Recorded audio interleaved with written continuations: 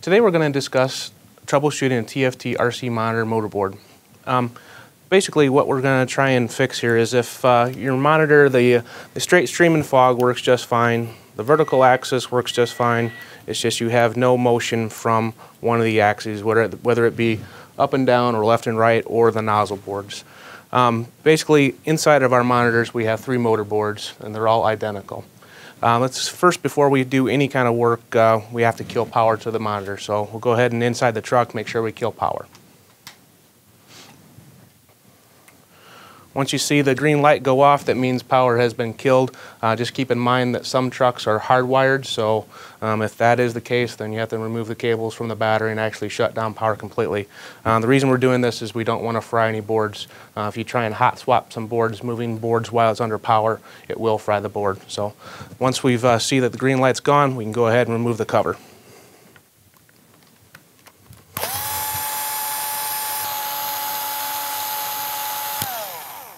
As you remove the cover, just be careful that you don't yank it off too hard, because on the back side of this board there is a ribbon cable.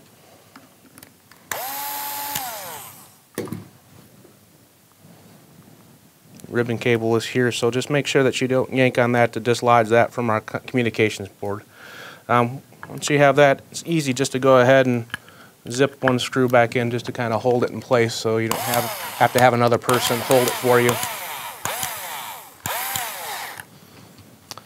Now what we're going to do is identify which board we're looking at. There's underneath the boards, each one is labeled. This one is the nozzle board, then we've got the horizontal board, then we've got the vertical board. The horizontal board is the one that we're having problems with. It won't move side to side, so this is the one that we're after. So either one of these 2 boards, either the nozzle board or the vertical board, can be swapped over to see if it's a board issue or if it's a motor issue. So let's go ahead and take the vertical board and swap it over into the horizontal board position. First we'll go ahead and pull the communication wire, which is this blue and white connector. And behind that is the power cord. And then that board just kind of slips out. Set that off to the side. Do the same process for the horizontal board. Pull the communication wire, power wire, pull it out, and then move it over into the vertical slot.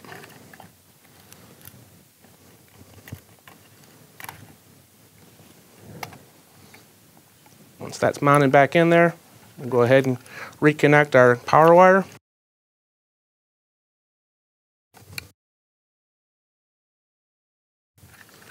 And our communication wire. Then we can leave, go ahead and put this horizontal board back in, which was moved over. Connect power.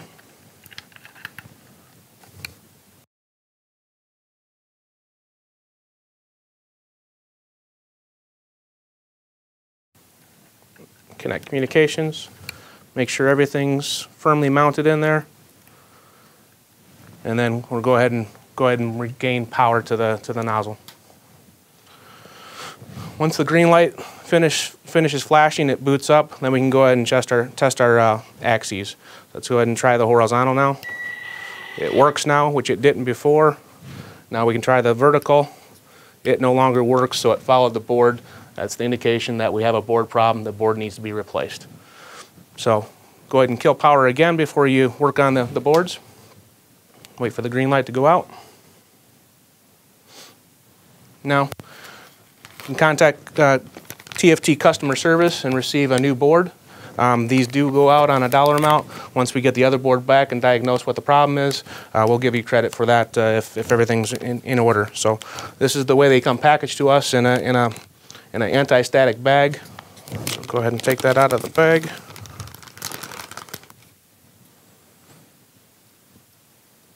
And the axis that's not working now, as we were showing earlier, is the vertical axis now, so that's the one we want to replace. So go ahead and pull that communication wire out, power wire out, pull the board out,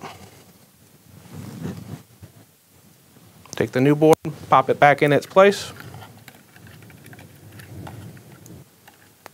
connect the wires back in place. Make sure everything's good and tight again. Go ahead and repower the truck. Wait for the green light to flash. Once it's done flashing, then you can go ahead and test your axes again.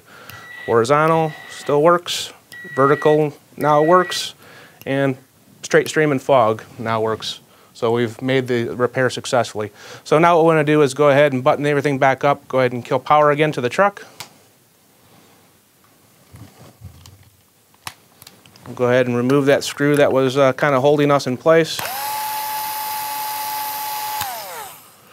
Make sure that you tuck the ribbon cable behind the lid. Make sure the gasket is in place. Make sure it's good and square on there. You'll feel it fit into place. And then go ahead and retighten the screws. And try and go in a cross pattern to make sure that it tightens evenly. You tighten one side and not the other, it'll shift it off to the side and it'll create a leak and fill the box with water. Once that's done, you can retest each axis by regaining power.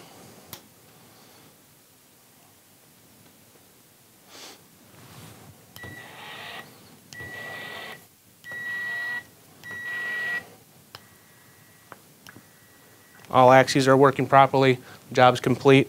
Go ahead and take the board that was having the problem, place it back inside the bag, and contact customer service for an RGA number so we can get that board back and diagnose it and see what the root cause of the problem was. If the ribbon cable does pop out of the communication board, it's very easy to get back inside.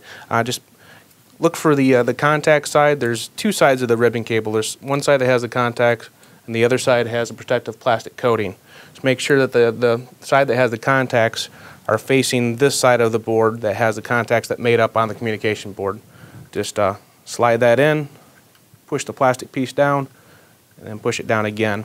That connects the ribbon cable to the communications board.